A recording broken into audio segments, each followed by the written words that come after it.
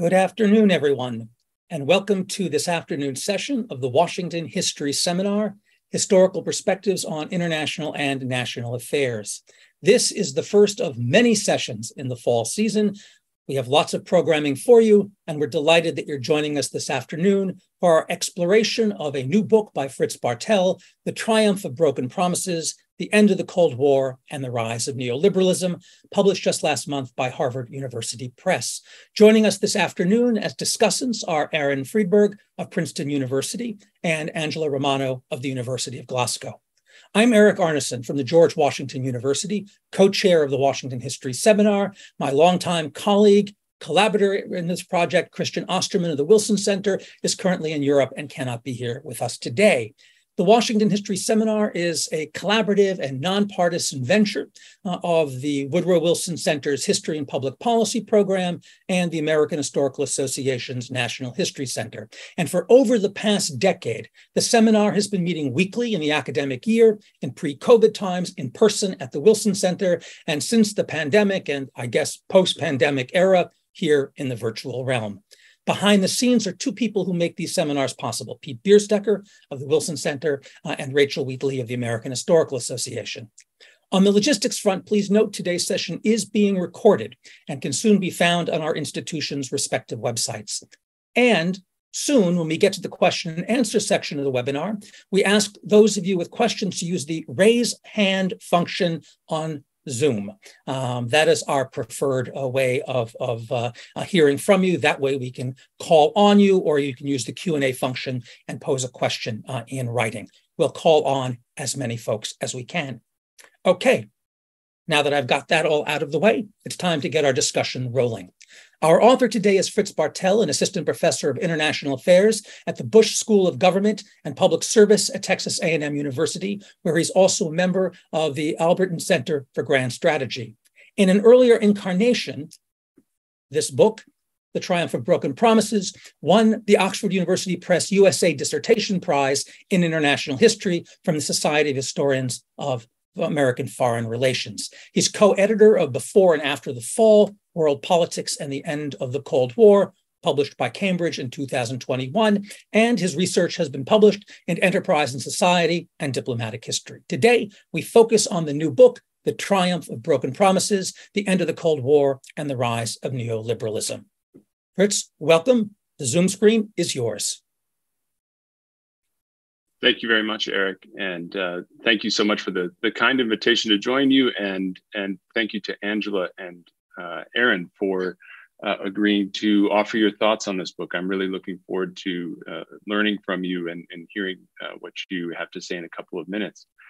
Lastly, thanks to everyone joining virtually on the day when you could be watching more clips of the Queen's funeral, no less. I appreciate you taking some time in digital space to come and learn about this book and interact and ask your questions about this book. So I look forward to hearing from you in a few minutes as well. Given the time that we have today, I thought I would keep my remarks at a fairly high level and try to lay out the origins of the book, its arguments and some of its implications for the study of the past and the future of international politics. This book really began for me with what was an unexpected and unknown fact.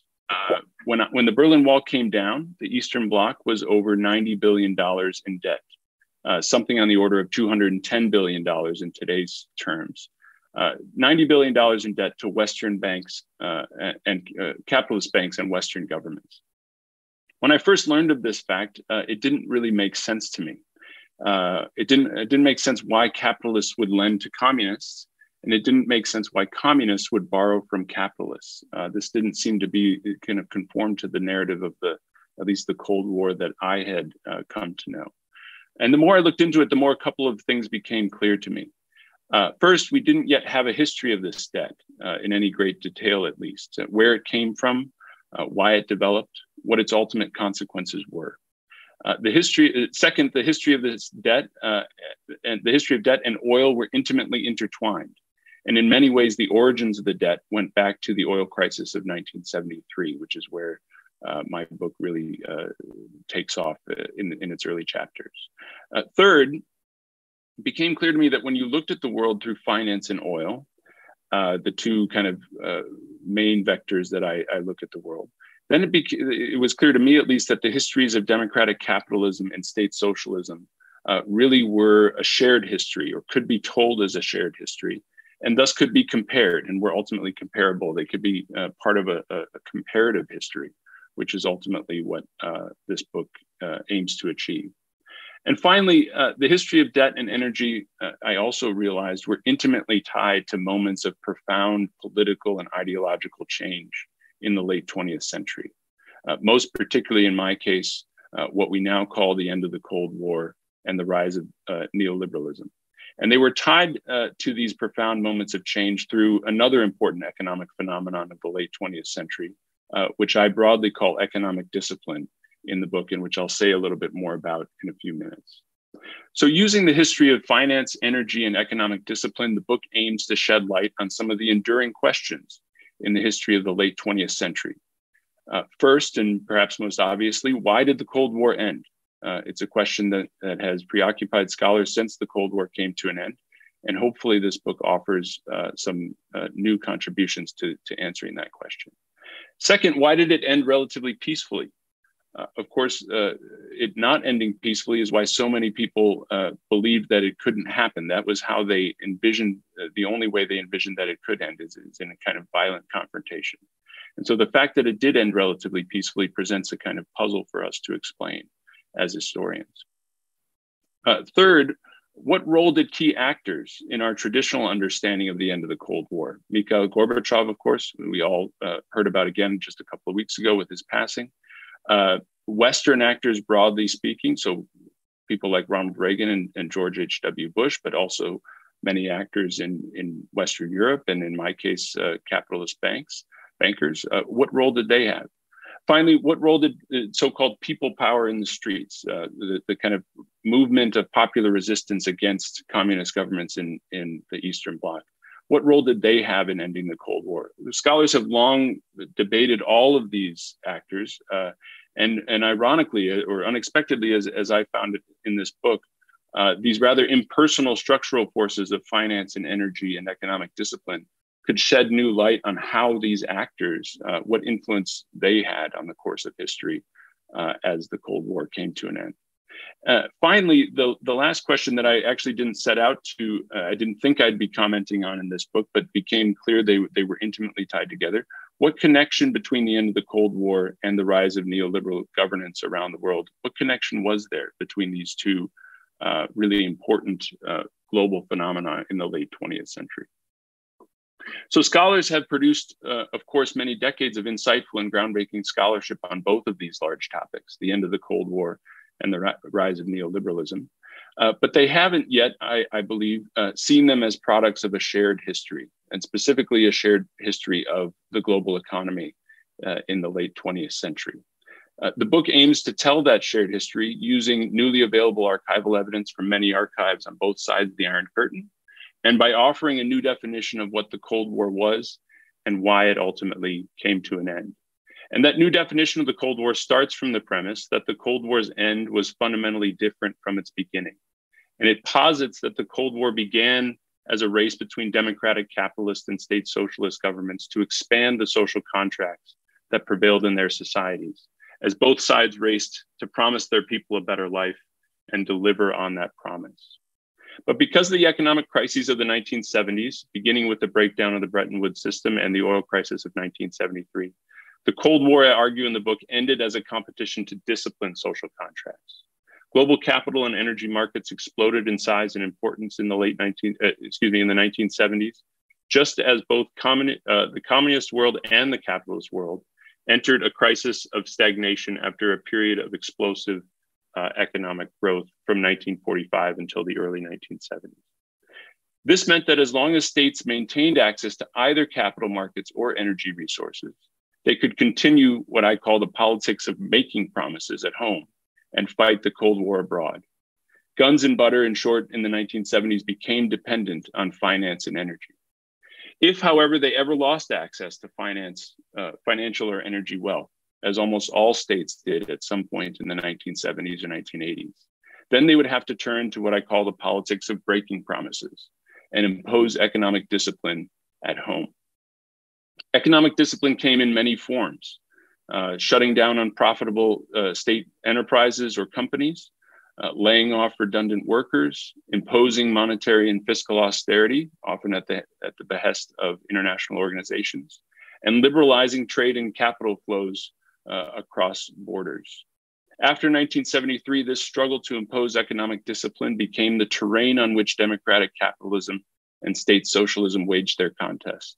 And the stakes, as far as I see it, were nothing short of existential. Governments that could successfully impose this economic discipline without producing a destabilizing social backlash would survive, and those that could not would collapse. In sum, then, the book argues that the Cold War began as a race to make promises, but it ended as a race to break promises. Democratic capitalism prevailed in the Cold War because it proved capable of breaking promises and imposing economic discipline. And communism collapsed because it could not. Neoliberalism rose as the Cold War waned because its pro-markets, anti-statist rhetoric provided governments with an ideological framework for imposing this politics of breaking promises. It, in short, made a virtue out of economic discipline. Electoral democracy and neoliberal ideology gave Western states the political and ideological tools that they needed to meet the challenge of breaking promises. And lacking these tools, the communist states of the Eastern Bloc democratized their political system and reformed their ideology in the 1980s as a means of imposing economic discipline. And it's this process of political and ideological reform that we now call the collapse of communism and the end of the Cold War. So this is an argument that I explore over 10 chapters in the book that span the global north. I go from discussing things as varied as Thatcherism and Reaganomics in the United States and the UK, to perestroika in the Soviet Union, to the revolutions of 1989. In the first half of the book, I trace how global capital markets and energy wealth emerged in the wake of this 1973-74 oil crisis, and how they slowly gave rise to the challenge of economic discipline in both East and West. This challenge was one that the West confronted by turning to neoliberalism, which I define in the book as a political ideology that uses markets to increase the free flow of goods and capital across state borders. Importantly, increase inequality within nation states, and finally, decrease the state's role in providing social and economic security for its citizens. As many scholars have stressed, one of the primary ways that neoliberalism works in societies is by depoliticizing the economy and by making, or appearing to make at least, social and economic outcomes the work of so-called market forces rather than government actions. In the book, I quote a Federal Reserve official who called this basically the look no hands doctrine. By making social and economic outcomes like the severe recession that followed Paul Volcker's shock to US dollar interest rates, by appearing to make that look like the work of market forces, government officials could often escape political culpability for the imposition of economic discipline. No such recourse, of course, was available to state socialist governments.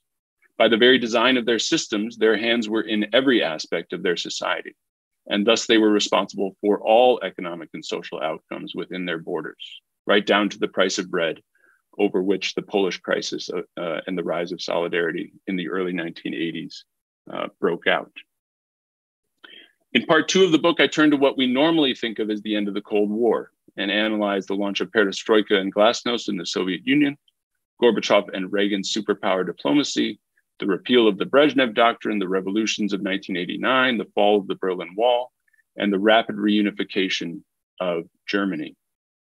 From these histories, I think a number of important implications and conclusions emerge, and so I'll just take a few moments to spell those out before I turn the floor back over to Angela and Aaron to hear their thoughts.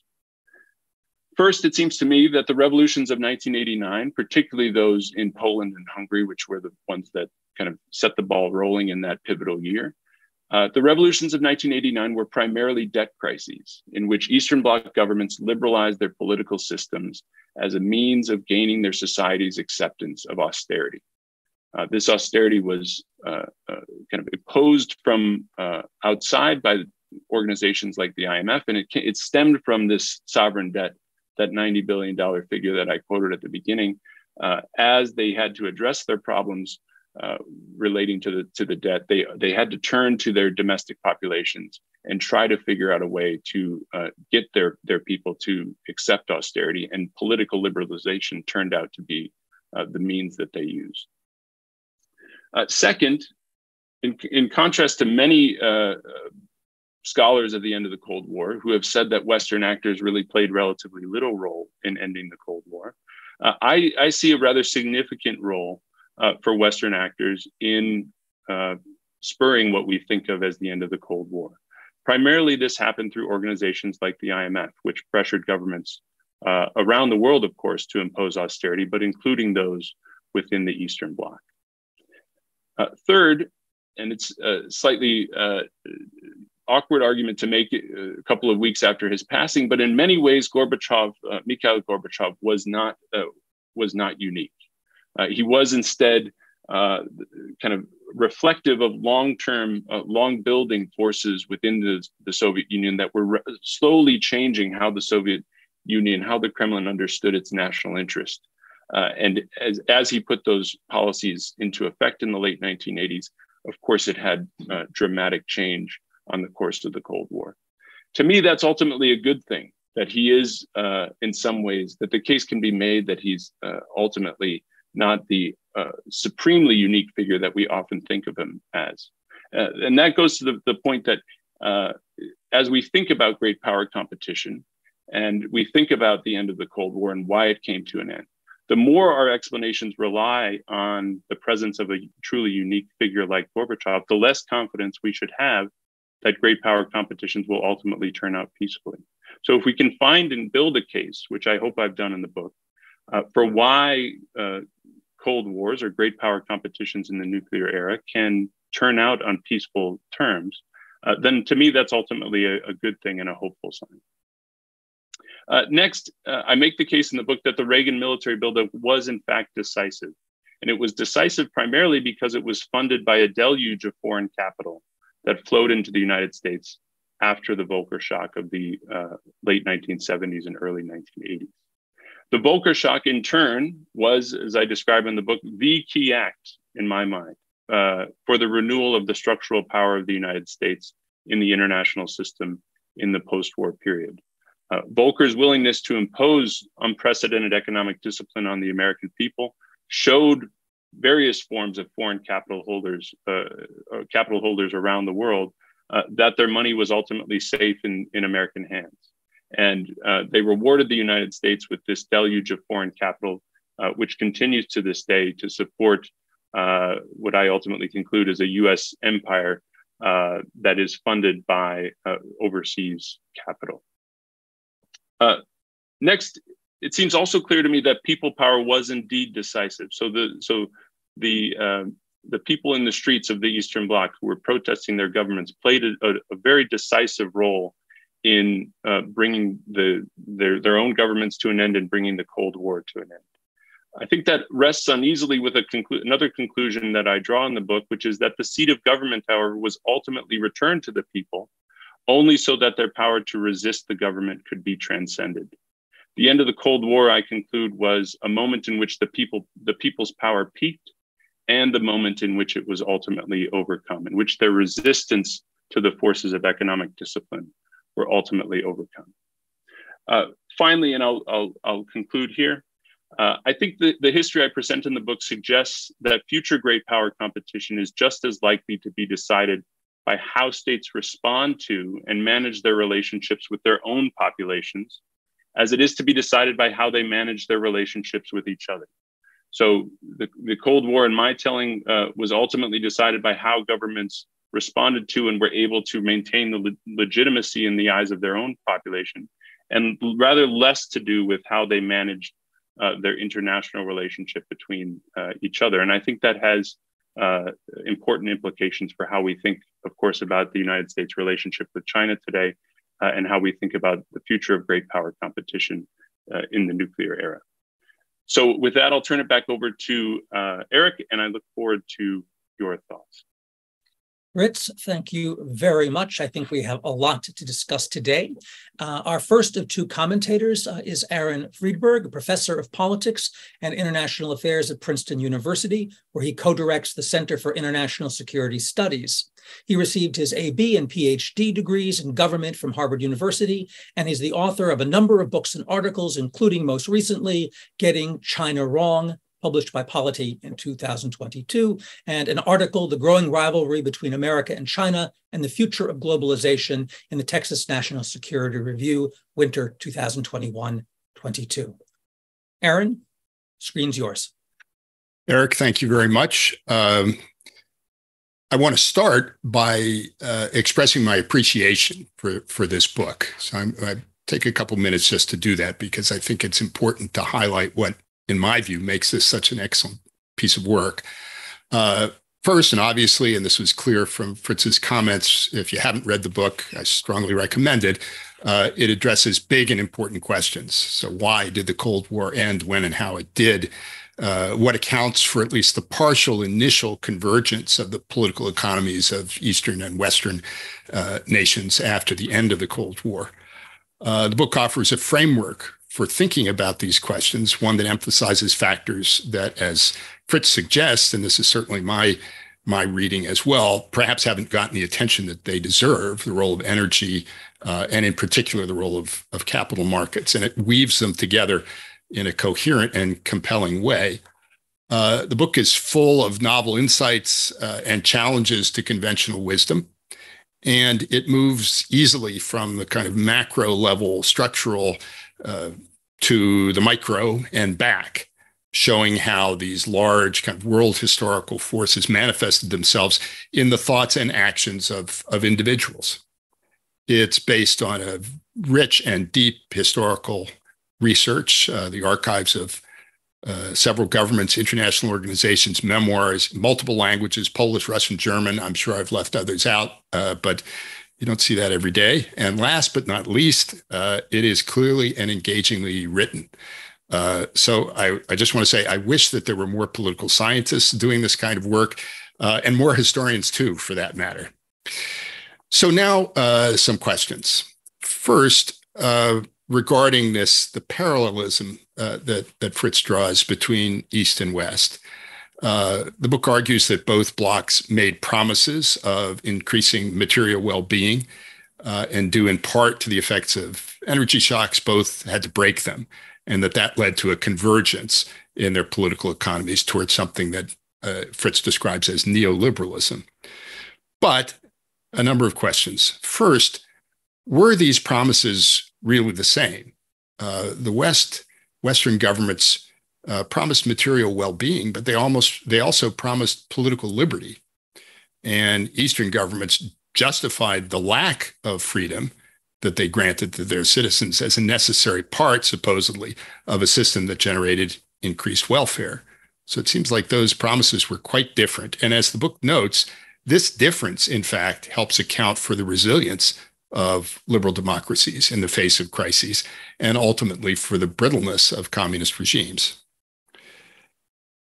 These crises may have been triggered by the same events, but were the challenges that both sides faced in the 1970s and 1980s really of similar magnitude and character? Even before the first oil crisis, as Fritz notes in passing, the Eastern Bloc regimes were beginning to run up against the limitations of their state-directed economic systems. There were deep problems with those systems. They were inefficient. They were wasteful. They lacked incentives for enterprises and for individuals.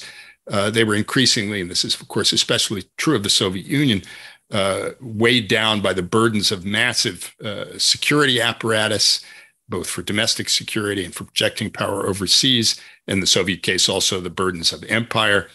And they were encountering notable difficulties in achieving and sustaining innovation, particularly innovation in the commercial, what were becoming the commercial spheres in the West of IT, technology, computers, and so on. So they had deep underlying problems. To varying degrees, by contrast, Western societies may have been encountering the limits of the generous social welfare programs that they had created, problems that arose from the power of certain unions and excessive regulation.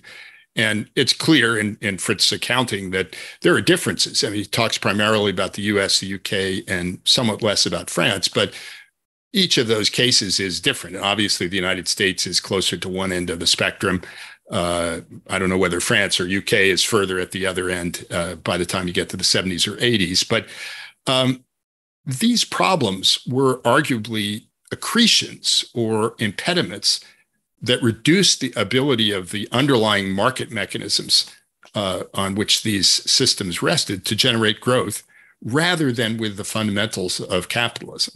So whereas I think the challenges had to do with the fundamental character of the systems in the East, in the West, it doesn't seem to me that that's so. Again, these were not trivial problems, but they were not fundamental in the same way. And last, on this comparison, I think it's fair to ask whether the responses really were comparable. And Fritz describes them in comparable language, and some of the really most stimulating and interesting comparisons. The idea of Margaret Thatcher undertaking perestroika is striking. But there were differences, and I think they were really profound. In the West, it seems to me that what we observe is an adjustment in the relations between state and market, not the abolition of the welfare state or the total deregulation of markets. And again, in each of these Western societies, that blend of state and market was somewhat different, but the response was to adjust it, not to overthrow it. And by contrast, in the East, what we see is a transformation in the nature of the relations between state and market, with a drastic reduction, at least initially, in the power of the state relative to markets. So I think what we see in the East is a change in kind, not just in degree, whereas what we see in the West is a change in degree. Regarding Fritz's account of the complex events leading to the end of the Cold War, I found this plausible and illuminating, especially regarding the role of debt and the vulnerability to pressures for reform that indebtedness created. And there are a couple of sort of poignant quotes from communist officials who realize that they've eaten the cheese and the trap is about to close on them. And also some who were wary of it initially, and of course turned out to be right, that getting into debt created vulnerabilities that could be exploited. So a couple of questions about this part of the book. I think more attention, as difficult as it may be to measure, more attention deserves to be paid to the role of what, for lack of a better term, I would call demoralization and exhaustion on the part of nations of the East, and true both of leaders and of people, that leaders had to varying degrees lost faith in the superiority of their system as a result of this now several decades of accumulating poor performance. And populations also were motivated by a mix of material and immaterial forces. It wasn't just that they were being asked to sacrifice. They were aware increasingly, and again, it varies by country. It probably was most the case in East Germany. Maybe it was somewhat less so in other places, but an awareness that people in the West were enjoying a better way of life, and that was something that people wanted too. They wanted to have color television and cars that worked and so on. There's also frustration with repression that eventually comes to the fore. And it's not just about economic repression. I think it's about political repression. And in the Soviet case in particular, there's nationalism lurking beneath the surface that then pops up. A related point. Did the leaders of the Eastern Bloc countries and the Soviet Union really willingly give up power? And Fritz uses that word.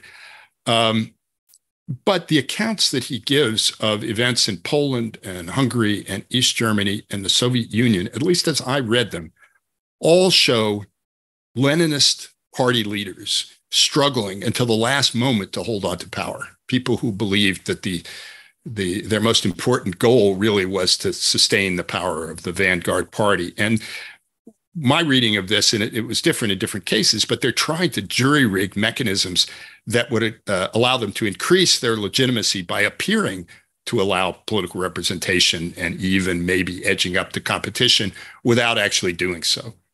Wouldn't it be more accurate to say that they set in motion processes over which they eventually lost control and they were swept away by them rather than sort of willingly stepping aside? A couple of final questions. To what extent is it accurate to say that the Cold War really was privatized in its latter stages? And this is another arresting turn of phrase that Fritz introduces, really very thought-provoking. It would seem that first, Western governments permitted and encouraged lending to Eastern Bloc countries in the initial stages in the 70s. They could conceivably have done things to try to discourage it or prevent it, and at various times they did. And then in the crucial second phase of the story in the 1980s, governments used their influence, both direct and in international institutions like the IMF, to bring pressure for reform to bear. So it wasn't just sort of capital bankers pulling their money out. It was also shrewd strategic actors, both in Germany and the United States, taking advantage of this leverage to try to achieve strategic objectives.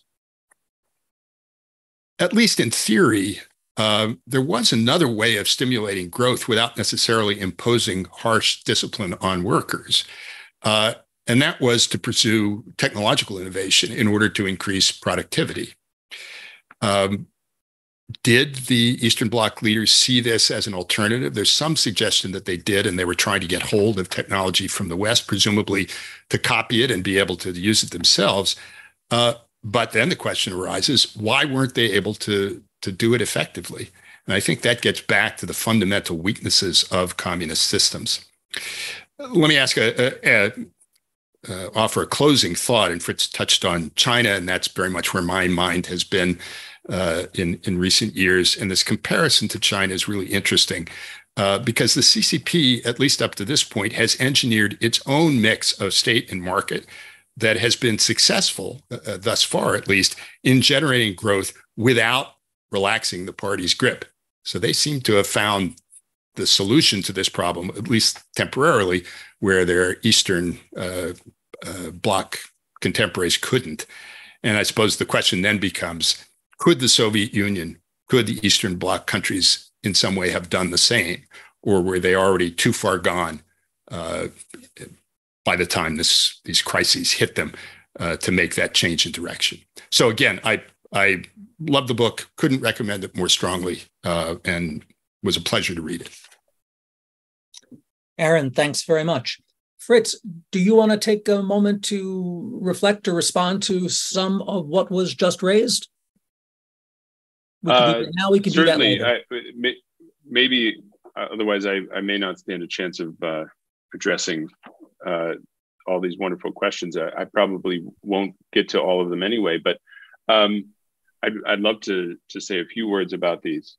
I don't think that I'll try to just go in order. That seems like maybe the best way to do it. I don't think the promises were the same. I try it's very brief in the introduction to lay out that they are in fact of a kind of different type from each other. But I also want to group them under this general idea of the politics of making promises. And as you say, I think the idea that political liberty and political legitimacy is respected or is maintained through elections in the West. Ultimately, it proves its importance at the moments of breaking promises that come in the 70s and 80s and not at an earlier period. So I also say earlier in the introduction that I think that the East ultimately made more promises to their people and therefore had just a greater kind of the challenge once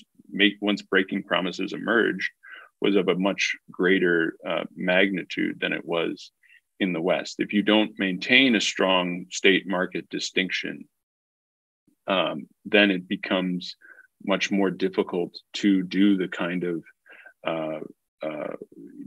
no hands doctrine that the neoliberals turned to by the 1970s and 1980s. So the different nature of the promises, I think, was built in from the start and ultimately proved decisive. Of course, the book, still maintains that there is this kind of unifying aspect to them, that both sides are competing by making promises to their people, even if the promises themselves are slightly different.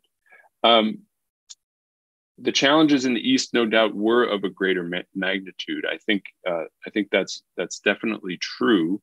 One of the things I tried to bring to the fore, though, was the idea that it seems to me, I wasn't there, but in the 1970s, it was equally conceivable that the problems of besetting democratic capitalism, perhaps not so much in terms of growth, but certainly in terms of governability, were equally, if not more,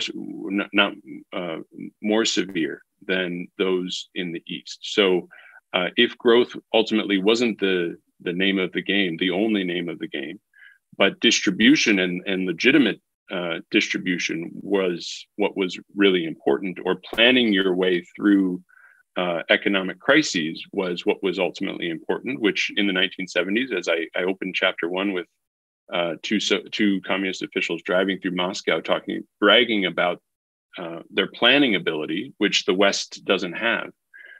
Just a decade later, that ability to plan looks like a weakness rather than a strength. And so, in trying not to kind of impose our retrospective view, although I ultimately think it's true that the scale of the challenges were greater in the East than the West, I wanted to bring out this idea that in the 70s, at least, it seems radically open as to which system is ultimately the one of the future, which system will emerge as the one that people would want to live under.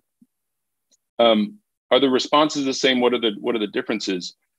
Again, I guess the framework of the book is that all of these systems, from the United States all the way to the Soviet Union on the other end, are on a kind of continuum of state-market relations. And so the idea that there were changes in kind in the West, but changes in degree in the West and changes in kind in the East, I think that makes a great deal of sense. But that would also reflect a kind of, if you have a state that is much, much more dominant over any kind of market forces, then you would be looking at basically a change in kind by the time you get to the 1980s, if you're in the Soviet Union. But one of the things that seems apparent to me is that we can think about perestroika's economic reforms as trying to expand the scope of market relations, of course, in the Soviet Union, at the expense of the control of the state. And to put that on a continuum with what Thatcher or Reagan are doing in the United States or the UK is a kind of a move of historical analysis. Of course, it's not there in the documents per se, but I guess for the book to work and for its message to land and to be, if it is deemed ultimately to seem like it holds a grain of truth, then those two things ultimately are comparable. And across the board, across East and West, governments in the 1980s are moving more towards market relations rather than state-centered forms of organizing their economy. The question of demoralization, absolutely, I think it's also very much there. Was fascinated to see this quote from some Soviet official that their people ultimately want the delicacies of the West and the oil and grain of the East, and that would be the perfect world. But of course, they didn't get to choose between those two. They had to choose one or the other. I think that demoralization becomes important precisely at the moments where governments feel they are in the position where they have to force or ask their people to make some sort of sacrifice. And democratic governments, Western governments, I ultimately conclude, because of the legitimacy that electoral democracy grants them, are able to ask their people for sacrifices that Eastern governments are not. So that demoralization seems to me to be there and slowly building for a long, long time. And the question becomes, at what moments is it decisive? And it's those moments when the governments feel that they have to ask their people for some sort of sacrifice, which they're not willing to give. You're absolutely right. They didn't give up power willingly. I mean, we could complicate that to a much greater degree. I think they are holding on to power until the very, very end. And the question then becomes, why still, if they're not just stealing from the state, which would be another way of explaining the end of the Cold War, that all of these communists eventually give up on their ideology and realize they can become rich capitalists. If they're actually trying to hold on, why do they still at some point actually give up the power, right? And in the Hungarian case is the most clear to me here, where they can tell themselves, they can see that the economy is going to enter a period of 2 or 3 years of deep recession, and they'll be able to, they think, come back into power at some point in the mid-1990s under a new kind of party banner and retain political power within the country. And of course, that's roughly what actually happened. So I think ultimately these are all very self-interested in calculating and strategic actors. And I was trying to figure out, even under those circumstances, why actors like that would ultimately give up power. And I think it just has something to do with this politics of breaking promises. The last couple of questions, you're absolutely right about the privatization of the Cold War. It seems to me that's kind of reflective of all cases of privatization, right? There's nothing natural about them ever. The state could always take them back over or play a greater role. And I think something about Cold War diplomacy, something about détente, the state or states, the Western states were actively letting their private actors do much more of the diplomacy or the interaction with their counterparts in the East. And so I think the state and private dynamic is important. The one reason I did want to really frame it in privatized terms, though, is I don't think, although the state actors had power over, kind of technically they could have retained power over their financial private market actors, at many points they don't, it seems to me, they just don't know the extent of what's going on. They don't know the extent of the activity. So for instance, there's a major financial crisis in the Eastern Bloc in 1982 that Reagan administration officials don't seem to be fully aware of the scale of, even as they're trying to impose these dramatic sanctions on the Eastern Bloc. So there's this enormous crisis unfolding that if they were aware of it, it would be like, hey, this is unfolding exactly as we want it to, but they don't quite seem to actually grasp what's going on. So I think the private actors are ultimately important. Technological innovation, they make this attempt many, many times to try to import it. I ultimately conclude that access to technology and capital is not what does them in. That would be a counter argument to some of what I've put forward. It's really how do they use it or really misuse it that ultimately does them in. And so on the question of China, I think it's one that would really, it's something that isn't really fully addressed in the book. You're right. And the people who have looked at it closely have concluded that, at least in the Soviet case, it wasn't really possible because the military-industrial complex was so much larger in the Soviet Union that simply kind of trying to open up the country to the market in a Chinese type of fashion would just not have worked. I think there's also important differences in level of industrialization. And so if you think about one of the challenges of breaking promises is really how do you move from an industrial world into a post-industrial world. I don't think that challenge is quite the same in China as it is for the nation states of the Eastern Bloc or the Western Bloc. So hopefully that didn't go on too long. And thank you very much for those great questions. And thank you. Just a note to those who are tuning in. Once again, you can use the raise hand function if you want to pose the question directly yourself. We'll call on you. You have to unmute yourself, or you can use the Q&A function on Zoom, and a number of you have already started. So feel free to get in the queue now. Our second discussant this afternoon is Angela Romano, who is lecturer at the School of Social and Political Sciences at the University of Glasgow. She was previously at the European University Institute and was the Marie Sklodowska-Curie Fellow at the London School of Economics.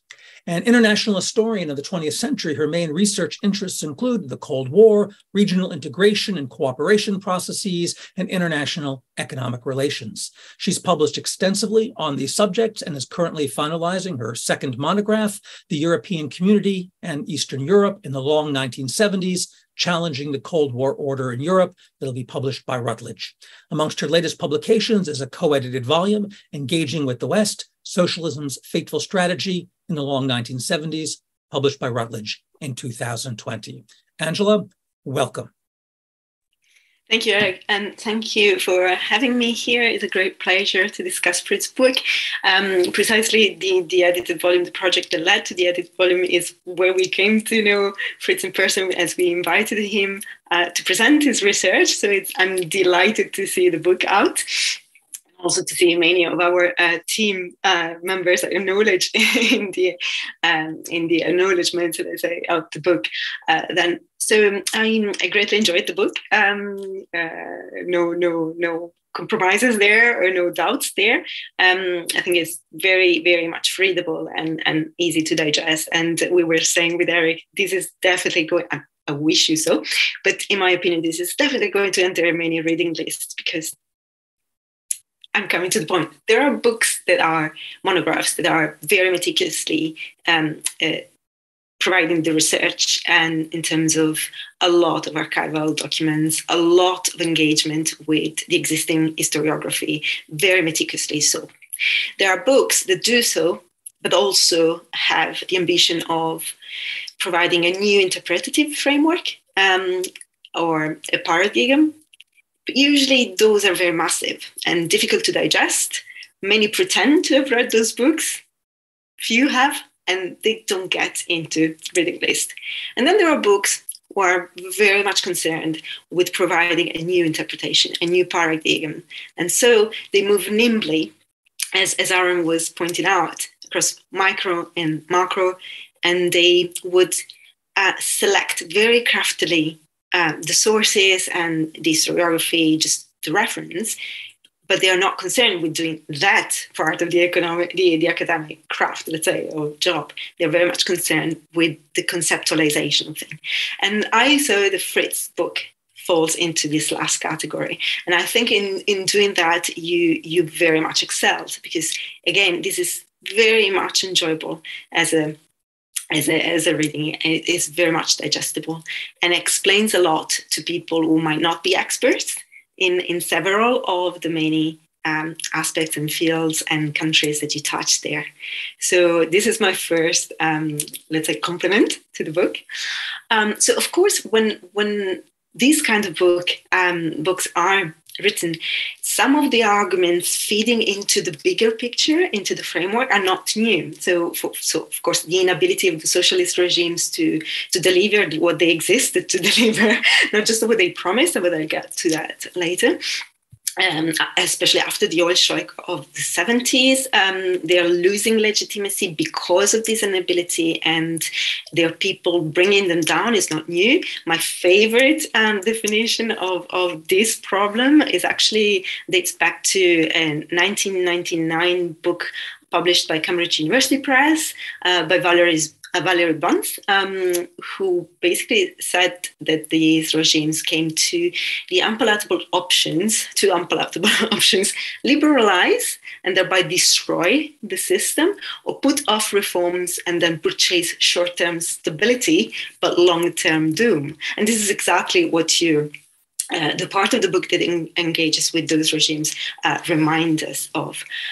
Also know about this, the Soviet Empire had become a liability already in the 70s, no longer an asset. So I think the innovation of your book, the things that I really enjoyed and I think are important is, first of all, the comparative element, which you very much presented at the beginning of your talk today, of the analysis. And this is not only an enrichment per se to do a comparative analysis. But I think it allows very much, and you brilliantly do so, to show to what extent the shock of energy and finance becoming dominant forces impacted on both systems of the Cold War, not just the poor communist losers ones, because the narrative that we grew up with was, this is the West globalization wiping out, the communist countries. It's not. It's a suffering process in the West too, and you very much bring that to the fore.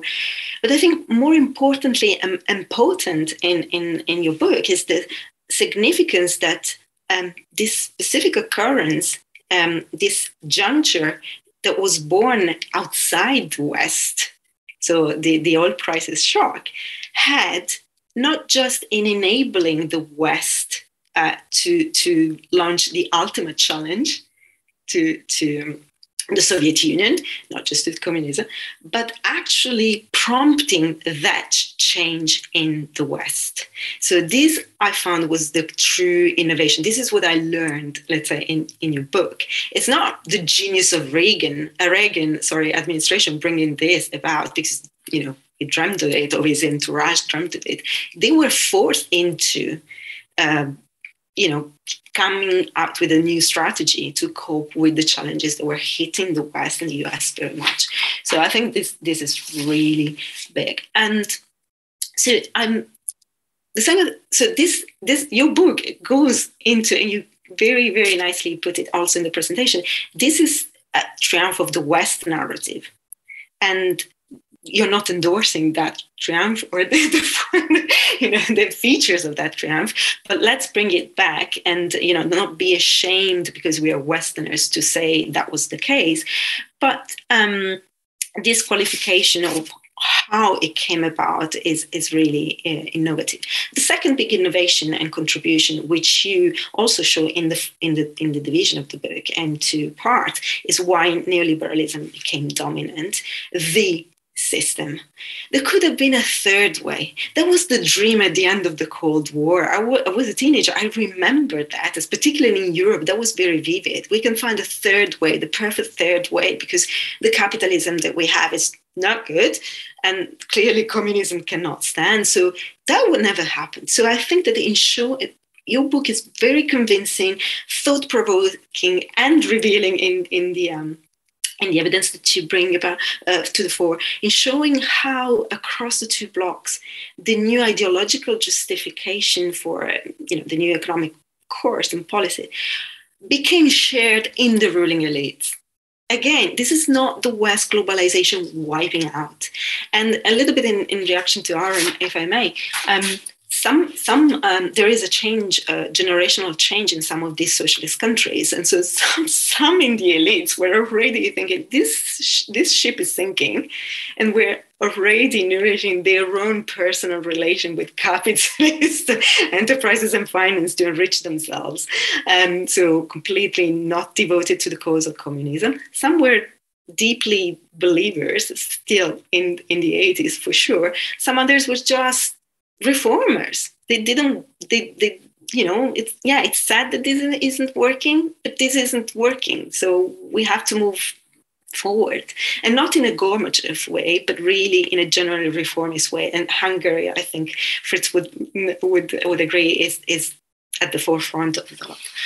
So my perplexity is a little bit plugging back into Aaron's. I think the comparison and the broken promises thing, making promises and breaking them, works to a certain point.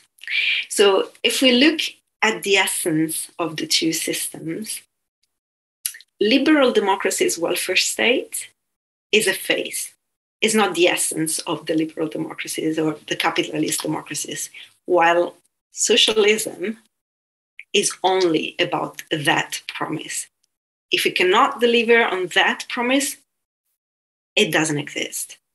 It doesn't have the opportunity to exist in a different way. That was the drama of Gorbachev's reform. It was untenable in the very essence of it. So I think socialism was doomed to succeed or die, while capitalist democracies have different varieties of capitalism that they can implement. So in the end, what you say, they were more able to cope. Yes, but the others had no options to cope. So there I'm a little bit perplexed, but this is the matter for the debate. I think the most, more than saying just this is how communists fell, I think there is a sentence in the introduction that you didn't bring to the extent that I think it would have mattered in the conclusion. And this is the failure of communism as a system of governance. This is very much the failure of the Soviet Union to provide a system of governance to its bloc and to keep it and to maintain it. And I think, again, the evidence that the US, and I very much enjoyed that part and that conclusion, that the US was able to make its allies pay for its renewed power and its renewed leadership out of a crisis, make the most out of it, and actually come back with revenge. And the Soviet Union was not. So it's not just the essence, it's really, I think that the main component of your argument is the failure of communism, not per se in specific countries, but as a system of governance in the bloc, in that, community, let's say. So this brings me to my first question. And is it the West that gains? Because to me, it's really much the US there. This is US narrative, because you showed that there was a juncture there. So again, let's qualify Reagan policies, but in the end, it's the Volcker shock.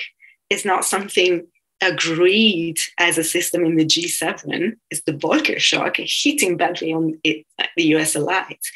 And you mentioned this, and I'm very grateful. The Europeans were very much, eager to continue to lend money to the social. So the European detente is a system of interdependence for both sides. So I think, I don't like it, I don't endorse it, but I think that you bring more to the fore the fact that this is a US-driven triumph. This is also, I think I would push your conclusion even further. This also could explain the unipolar moment. It's not the West, it's the US that lead the post-Cold War order. So, I'm very curious to see whether this is pushing too far or not. The second tiny question is, I think you need to explain the selection of the cases in the West, even just methodologically, because it's unacceptable, and I say this with a lot of affection, to put that sentence in an academic book. I think I had the impression every now and then that you had specific audiences in mind in your book. And this also happened there, because the selection of cases in the West may be obvious for some audiences, but not for everyone. And the selection for the East may be obvious, but you explained it. So I think this book will be thought-provoking in so many different conversations. And so you need to explain to anyone, not necessarily, seeing the selection of cases, even just methodologically. And then the final question, provocation, I hope, is I like the narrative very much about making promises and the broken promises. But it's very much a specific promise. So wouldn't you say that the phenomenal power of this ugly, disgusting, I don't subscribe to that, the neoliberal ideology is that it made new promises, that it convinced the electorate in democracies where you have the options to believe what you want and to choose and to ditch others, that I want to be rich. I personally, as an individual, want to be rich. I don't care anymore about solidarity. This is bringing me down. I think this is the shaping of new promises that, again, was not an option for communism, because that's the only single promise. Thank you very much, Angela. Fritz, your thoughts? Thank you, Angela, for these wonderful thoughts and questions. I agree. I wrote down here your third way comment.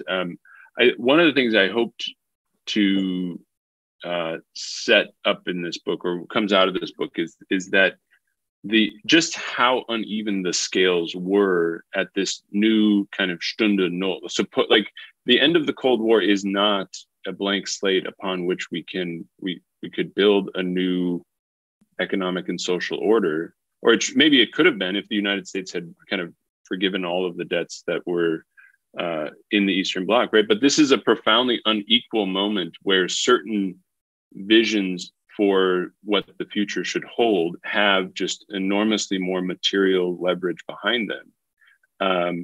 And so I think that goes a long way to explaining why some other version, some other third way does not really emerge, because the people who have this material power are in a position to now wield it to particular ends.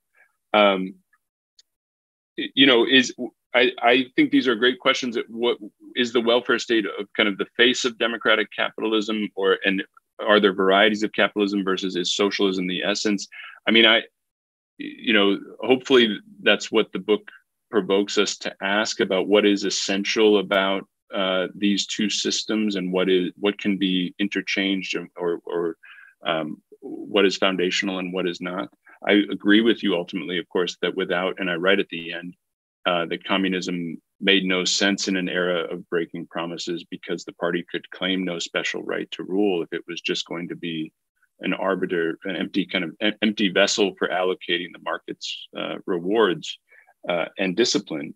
And so I think that's absolutely true. And hopefully by comparing these two systems, we can get a better sense of what really is foundational to them as they move through the Cold War and now beyond it.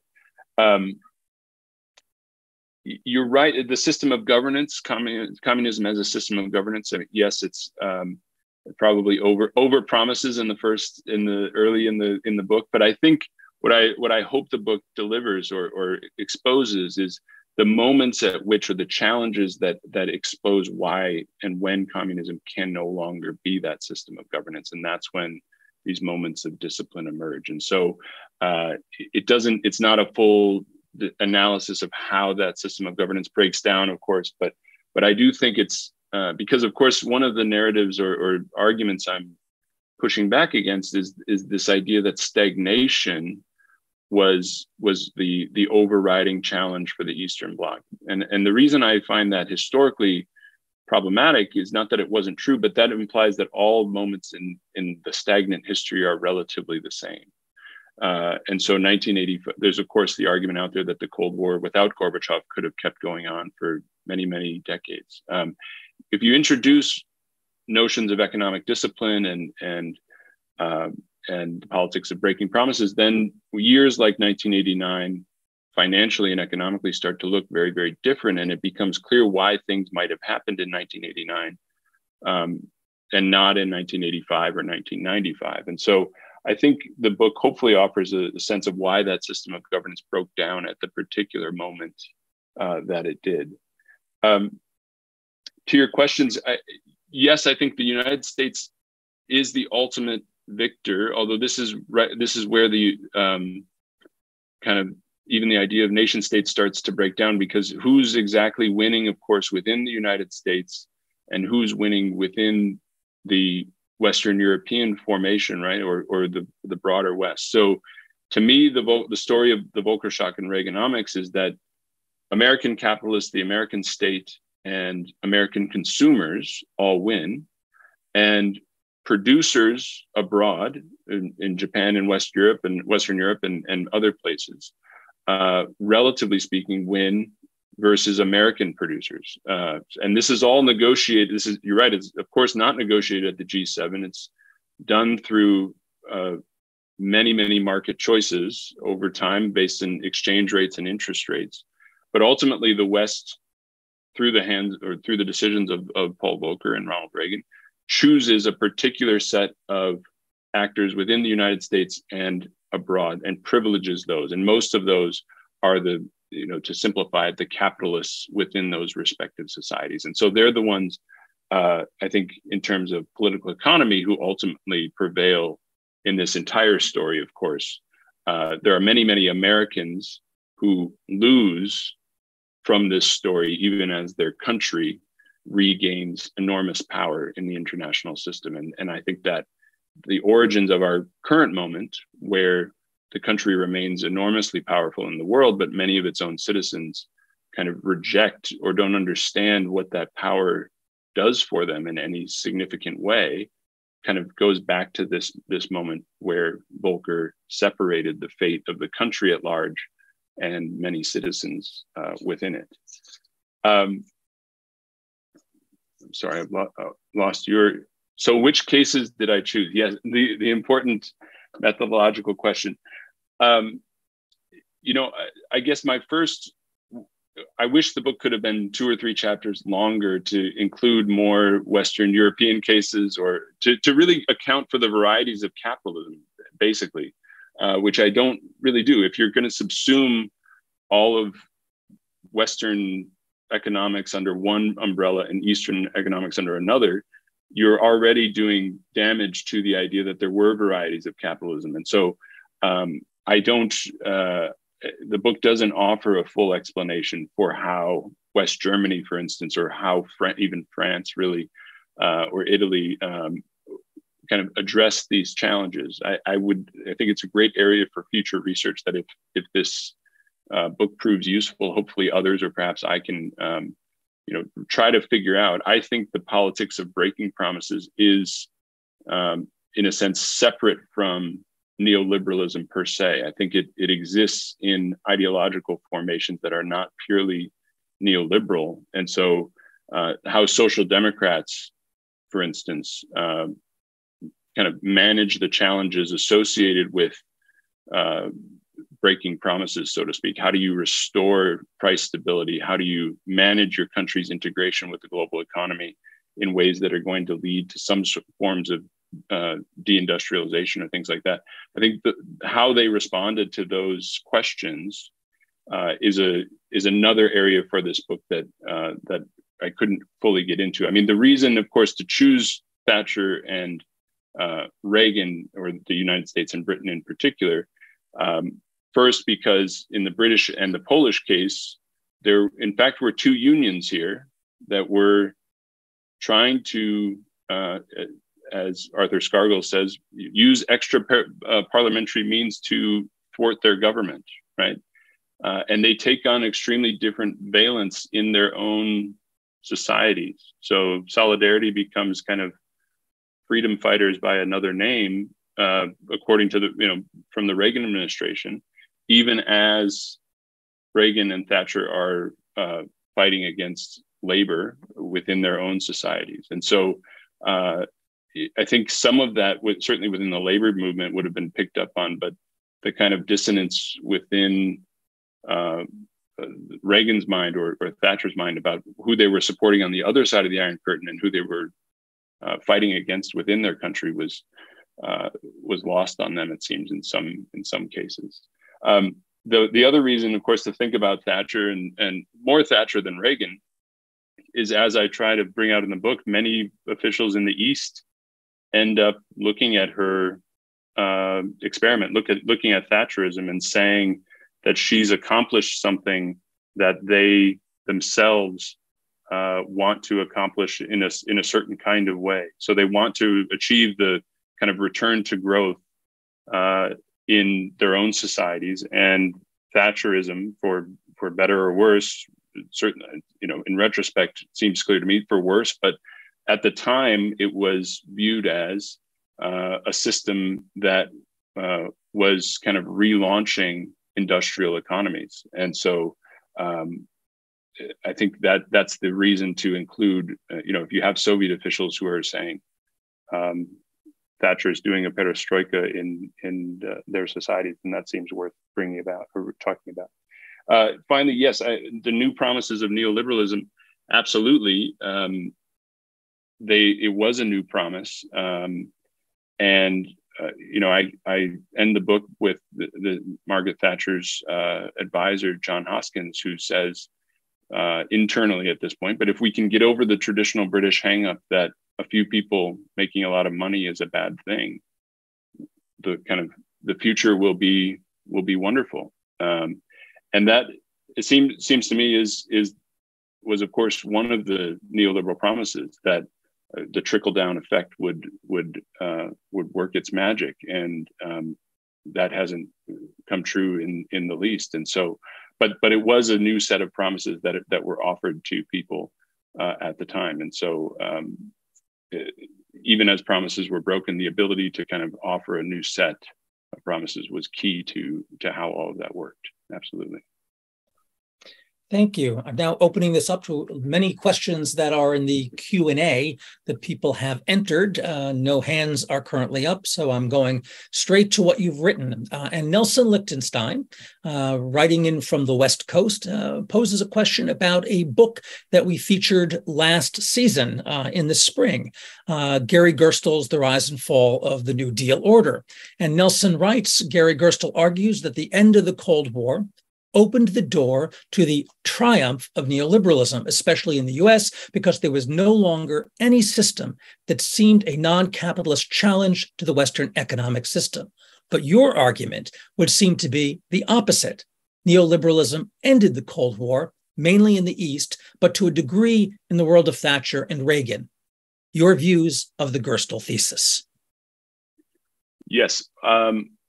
I don't know that we're necessarily in contradiction, maybe, or and I hope at some point to be able to talk to Gary about how our books intersect. But I think he's right that the end of the collapse of the Soviet Union, or the end of the Cold War, was a moment where the spread of neoliberalism could accelerate in the extreme. I hope what my book brings out is that the challenges, of course, that are faced by Western societies and Eastern societies are not different ones. So as far as I understand, and from my reading of the book, the collapse of the Soviet Union kind of appears as an important exogenous factor in the late 1980s. My book, of course, is trying to show that the mutual challenges that come out of the economic crisis of the 1970s produce both neoliberalism in the West and the collapse of the Soviet Union, or the Eastern Bloc, in the East. So to me, there's a set of economic challenges that precede both neoliberalism and the collapse of the Eastern Bloc. And it's those economic challenges that ultimately kind of lead to both of these fundamental developments that I think Gary puts in kind of sequence, where neoliberalism emerges first and then the collapse emerges later. I see them as kind of running in parallel to each other and ultimately explained by a similar point of origin. Thank you. Stephen Shore poses this question. Would you say that the fall of communism was a crisis of faith, in that no one in Eastern Europe believed in the system any longer, and that even within their respective security services, no one thought that the system was worth defending any longer? Also, beginning perhaps with the recession of 2008 and 2009, is not a similar crisis of faith developing in the West, with fewer voters on the right and left believing that the free enterprise system truly works for their benefit? Thank you for the questions. These are very interesting. I think it's too strong to say that no one believed believed in saving the system any longer. I think we were talking a little bit about it earlier, but for instance, the chief of the Soviet General Staff kills himself after the failed coup of August 1991, because he has, in his view, overseen the collapse of this state that he was sworn to defend and spent his life trying to uphold. So I think there's vast disappointment among many people that the vision of a socialist future is no longer appears to be viable. So I think there were people who were very interested in seeing the system continue to exist. That's not, I think that can exist, that hopefully that we can say that alongside many people who believe that in order for it to continue to exist, it would have to kind of radically recreate its foundations of socio and economic governance. And so even embodied in a person like Mikhail Gorbachev, he's a socialist through and through, and yet he is trying to kind of remake the foundations of his country from the bottom up, and so and often in a way that moves his country towards a more market socialist and eventually just kind of social democratic system. And so I think that there's kind of this tension between the hope that socialism, state socialism, can continue to exist, right alongside this recognition that if it is to exist, then it needs a radical remaking. And in that way, to go to your second question, I think we are in a similar point where there's widespread belief across the political spectrum, it seems to me, that if our system is to continue to exist, then it will need a kind of radical makeover, and there's just no consensus about exactly what that would be. And so I think there would be defenders of the system, just as there were in the Soviet Union in the late 1980s. But we do no doubt find ourselves in a moment where if we are to continue, we'll have to rethink some of the foundational aspects of democratic capitalism as it currently, neoliberal democracy as it currently exists.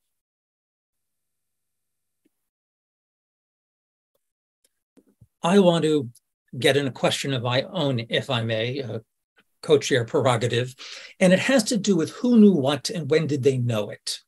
And you write about both blocks and the ways in which political leaders possessed or did not possess certain knowledge about the economies that they were dealing with. In the case of the communist bloc, in some instances, it was ideological blinders. In other cases, a small number of economists, have the information. In other cases, they suppress the information or they misread it. On the Western side, or in the case of the United States, Reagan comes in with a series of programs that do not unfold as expected, and they are happily surprised when the inflow of capital somehow seems to solve the problem that they are confronting. But they too, looking at the Eastern Bloc, don't exactly understand, as perhaps often as you might think, what was going on. So if you could talk about, for both the West and the East, what did they know? Well, when did they know it, and why didn't they know more about what was taking place? Absolutely, yes. It's part of being a historian, I think, to know that and to realize that historical actors are constantly confronted by the limits of their own knowledge and kind of unexpected consequences that flow from their policies. And I think you're right that in both, particularly, let's start in the West. One of the things that I wanted to draw out was that just because the neoliberals, or Paul Volcker and Ronald Reagan, end up in power, does not mean that their program automatically would succeed. And particularly because it doesn't succeed on the terms that they had set out, then we need an explanation. We need to understand why it succeeded in some sort of different way, because it could have easily failed, or it should have failed according to the kind of expectations that people had in the late 1970s. And so trying to understand why it didn't fail was an important aspect of the book.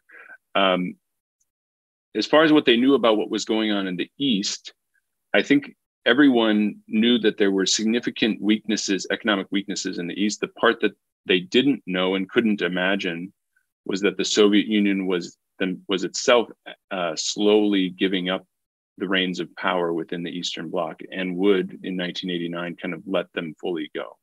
And so I think the thing that kept, for instance, sovereign debt from being a fully weaponized kind of tool of the Cold War is that just as often leaders in the Reagan administration, for instance, thought that if you immiserated a country in the Eastern Bloc or threatened to do that, they would just turn back to Moscow and would kind of remain under Moscow's umbrella. And so often they tried to, with economic inducements, to pull them away from Moscow's orbit. If they had known the full weakness of Moscow's position within the bloc and Moscow's own kind of rethinking of its national interest, then I think they would have acted probably much more aggressively than they already did to try to exploit that weakness.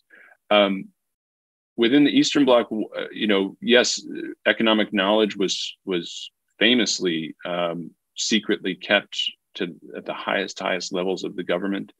I detail how in the East German case, even the people who have the supposed keys to the state secrets of the state finances don't actually know that their situation isn't as bad as they believed it was. I don't think there's a overarching explanation for that besides the fact that bureaucracies, particularly communist ones, where incentives to share information are just very, very poor, particularly accurate information if it's not good information or not good news.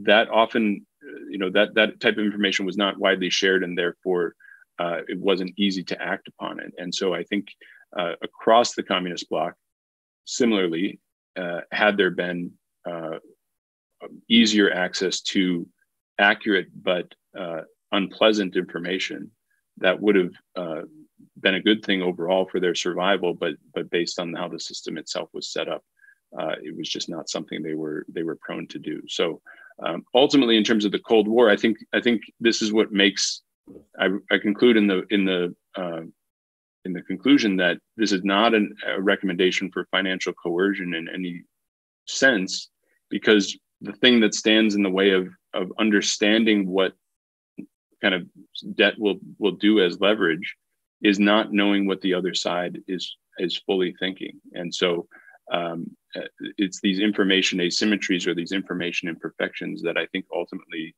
stand in the way of this book serving as any kind of recommendation that financial information can be used as a lever of state power in any kind of consistent way. Thank you. Claiborne Carson asks a straightforward question about the role of rising military costs, or the rising cost of military spending, the role that played in the fall of the Soviet Union. You have other factors in your account, so how would you weigh the military expenditure portion of that as you kind of survey causation? I think it's very important. We've often looked. There's been well-known evidence for quite a while that Gorbachev was quite concerned about the level of Soviet military spending and how it would stand in the way of his broader reform plans within the Soviet Union. And so I think ultimately the ability of the United States to spend much more money on its military, without in any kind of direct way taking away from its domestic resources. That's certain. Reagan did that as well, but there was no financial reason that he had to do that.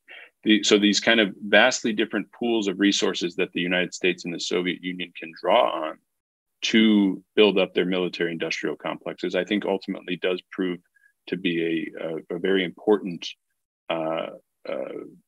causal factor in the end of the Cold War. The question then, of course, becomes how do you get from that disparity in military spending to a peaceful end of the Cold War? And those are two very different questions to which the rest of the book is devoted. Thank you. So here's a question that's going to take you a little bit chronologically beyond the period that you delve into here. Michael Goodman asks, how do you explain the ability of Cuba to remain firmly aligned with the socialist system after the collapse of communism in the East? Well, Michael, it's a question I've often asked, and I don't have a good answer for. Except to say that I think, unfortunately, Fidel Castro and the Cuban government ended up very good at imposing the politics of breaking promises on its own people. So Cuba, from I'm not an expert on it, but went through a very similar kind of boom and bust cycle in its sovereign debt and access to foreign capital. Of course, it was heavily reliant on the Soviet Union itself and resources that came from the Soviet Union. But in both the Cuban case and the North Korean case, the willingness and the ability of the government to kind of turn the screws and really put their people through significant economic hardship after the end of the Cold War was the key determining factor, it seems to me, in their ability as regimes to continue to exist long after the socialist bloc itself had collapsed. May I interject on this? Absolutely. Yeah. So as we agree, but Fritz, I think this doesn't contradict your argument on the book, because the peculiarity of the Cuban socialist experience is that the revolution is very much continuing, let's say, throughout. So it doesn't have the connotation of the Stalinist fixed thing, and the population was very much more behind the effort. So I think the legitimacy aspect of your argument is what explains the fact Cuba, not North Korea, that the population was agreeing to bear the costs of those broken promises and stagnation and so on, while in Central and Eastern Europe, the population was very demanding and, suffering from the party as an imposition, blah, blah, blah. So the legitimacy conundrum there is different, and so goes with the flow. And also, I think the book, I very much like in the book that we're very precise. This is about the global North, and this is about the end of the Cold War. So this is not about variety of socialism. So Cuba, North Korea, and China are not there to be explained by the book, because the book is about that Cold War, the end of that specific experience, and not in general communism on Earth. So great question, but it doesn't contradict, I think, what you argue. Well, and, those are in some ways an author's attempts to try to put some limits on some ideas that hopefully people will run with and figure out where they work and where they don't. It was just, in this book, I do think there are reasons that the global North is a kind of separate case, but that doesn't mean that these dynamics aren't at work in other places. And I hope not just me, but it would be a great pleasure to have other people trying to figure out why they work in other places or why they didn't, and the limits of it as well. Thank you. I'm watching the clock closely, and unfortunately, I need to bring this to a close. I think we could go on for much longer. We only touched upon a fraction of the issues in this very rich and very important book. So I want to express my thanks to Fritz, to Angela, to Aaron, and I would ask you to all join us next week for not just one, but two Washington History Seminar webinars. On Monday, the 26th of September at 4 p.m., we feature Jonathan Haslam's new book, The Specter of War, International Communism and the Origins of World War II, with commentators Julian First and Mary Barton. And days later, on Thursday, the 29th at 4 p.m., we're back with a session on Nicole Hemmer's new book, Partisans, the Conservative Revolutionaries Who Remade American Politics in the 1990s, with discussants Don Wolfensberger and Heather Hendershot. So there's a lot of history to talk about in the weeks ahead. Thank you, everyone. We hope to see you all next week. Till then, take care, be safe, and good night.